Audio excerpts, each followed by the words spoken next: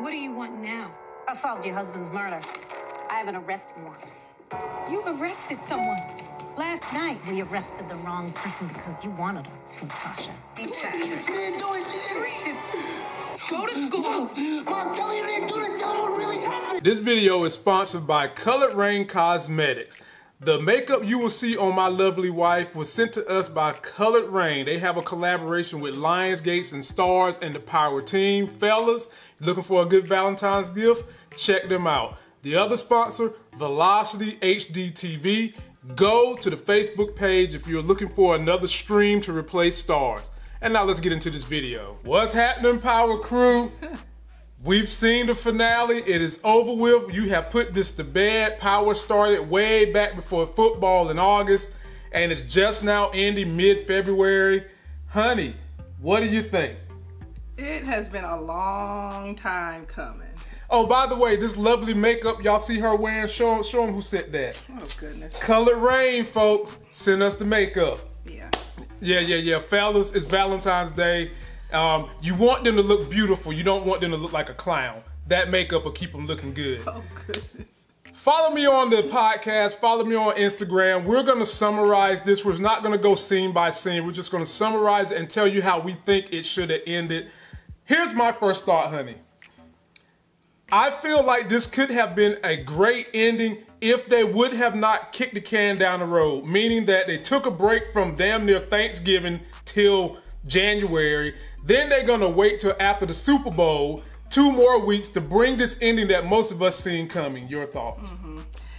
I can completely agree with you. They drug it out so long that a lot of the emotional investment that I had in the series was gone. I just wanted to just get it over with and let me see what happened. So yeah, I can completely agree. For those of you that was following me from the summer and they first started talking about Ghost was going to be shot, I picked 2 people, Tariq or Tasha, and one of these people wound up being the one to pull the trigger. To summarize what happened, they recap the holes that was missed by Tasha, Tariq, and Cooper Saxe. Tariq shot his father. The mom busts out to try to scream and holler and save him. And in the end, Cooper Saxe winds up becoming the head AUSA in that office, firing Warren. But there were some twists and turns along the way. First twist and turn was Quentin. A lot of people thought Quentin had something to do with it. And what was you thinking when Tasha showed up at Quentin's house ready to give up them wet panty drawers? Oh, goodness. Anyway, when she knocked on the door, it went like this. He lets her in. He had his baby on his shoulder, about to put her to sleep. She waltzes in after he puts the baby to sleep and was ready to perform some sexual favors. Tasha was.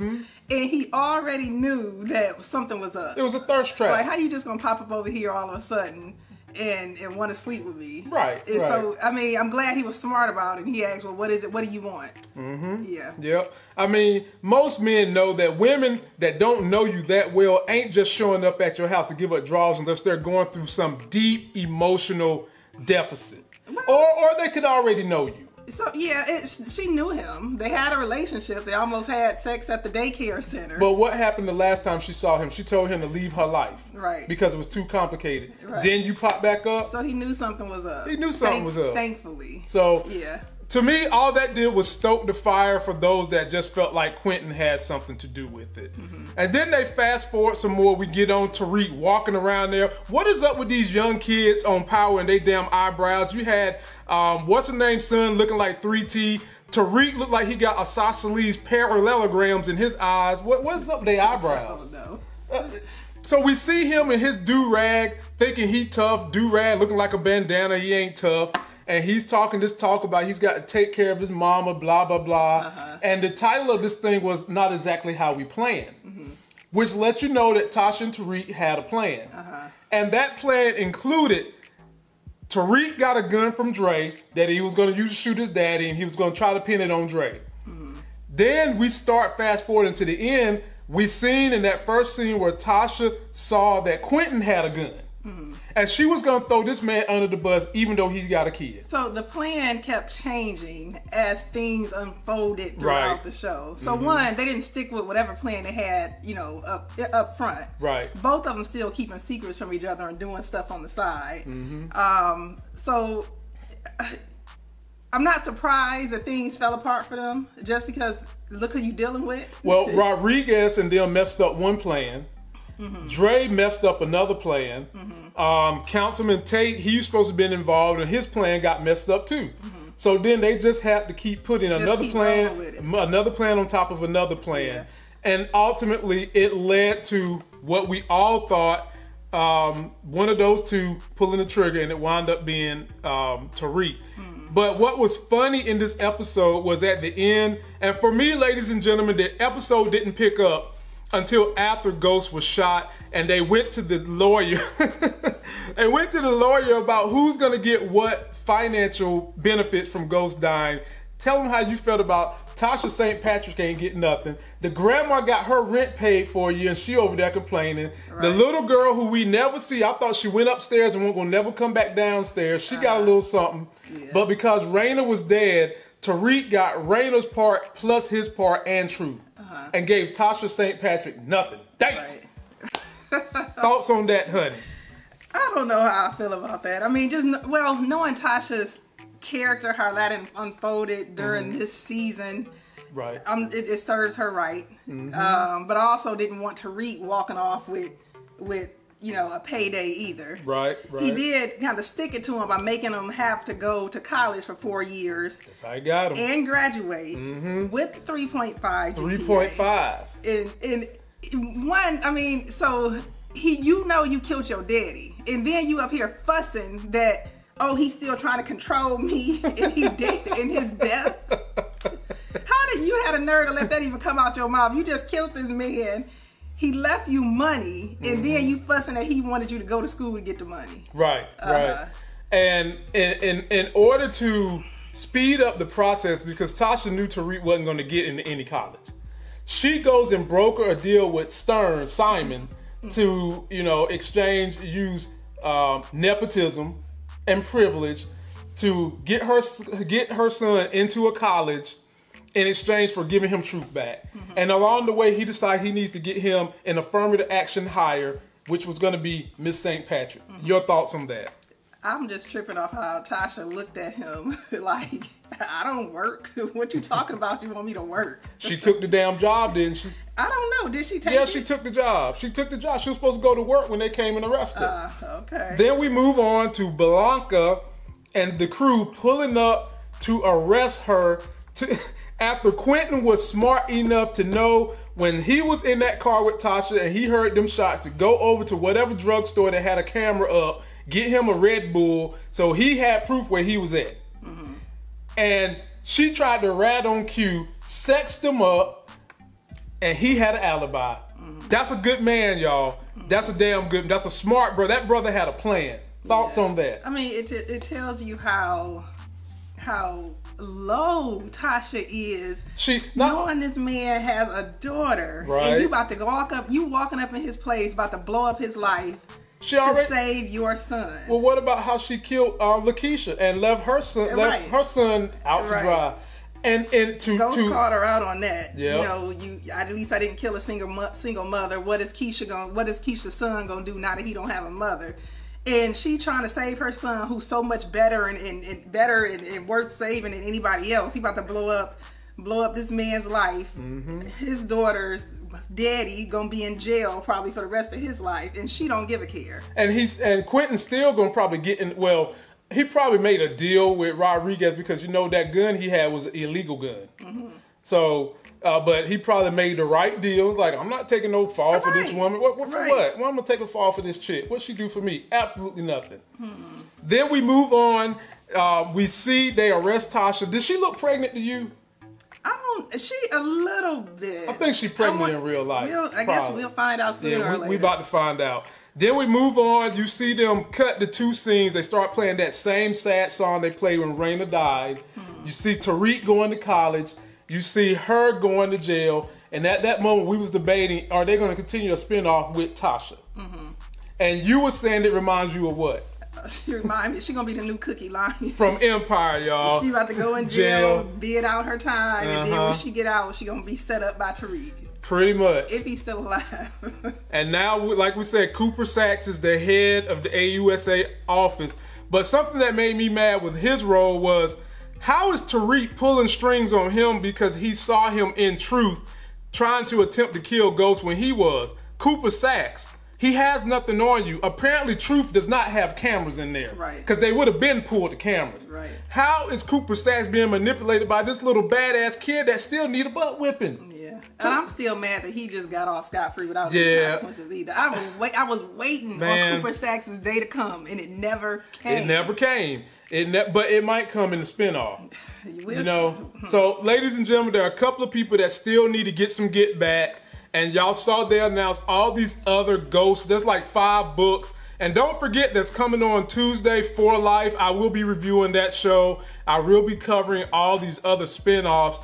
Now, honey, how would you have changed the way the story went? To make it better. Let me think about that for a minute. Well, while you think, I'll tell them what I would have done. This particular finale would have been fine if they would not have kicked it down the road. Like, we didn't need the break from Thanksgiving until January. Then we didn't need the Super Bowl break. If they would have just went week by week from when it first started in October, we would have been more invested in this particular episode, and it would have sat fine for me. If I had to rearrange anything, I would have possibly made an ending where someone would have shot and killed Tariq, and maybe would have let Tasha be the one to either pull the trigger on Ghost or send him to jail, and I would have had somebody get Cooper Saxe's ass in trouble, and then they would have had to rewrite the whole spinoff, man. I mean, fuck that. I think I would have had Ghost live. Okay. So basically, you have Tariq shooting Ghost. Right. Ghost ends up surviving and going on about his life and turning his back on Tariq forever and Tasha forever, and you got them struggling. I don't know if they could have potentially went off into a spinoff as well, but now you have Ghost recovering. Eventually, he get back on top. Right. Then you have Tasha and Tariq kind of doing their thing and trying to come up in the drug game on their own. And so you had that adversarial relationship between the two of them, because Ghost don't want nothing to do with them, but he's doing his stuff in politics, and you got them trying to get back at Ghost. I would definitely rock with that. They could have let Ghost live and had him go on, be the lieutenant governor, and had all that stuff looming in the background that would have made for chaos. You could have even had Cooper Saxe still get appointed to the head of the AUSA office, trying to take him down. You could have had Tasha or Tate trying to get revenge on Ghost while this man is lieutenant governor. That would have made for a great new story.